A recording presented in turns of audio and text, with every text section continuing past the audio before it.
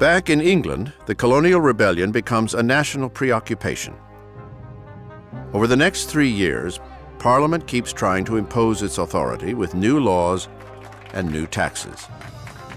As each new law inflames the rebellion, it ends up getting repealed.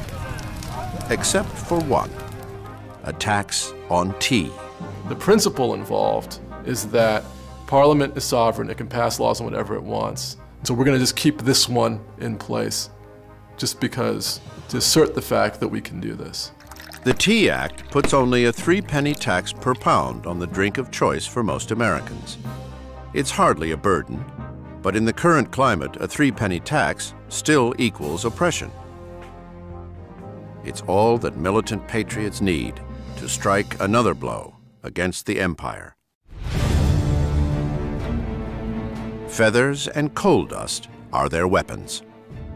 On December 16, 1773, the Sons of Liberty enlist 50 men to darken their faces, stick feathers in their hair, and arm themselves with hatchets in a bad impersonation of Mohawk Indians.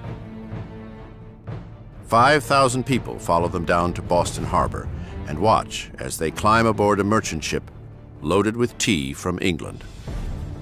With British soldiers absent since the Boston Massacre, there is no one to stop them. 342 crates of tea worth 10,000 British pounds are cast overboard.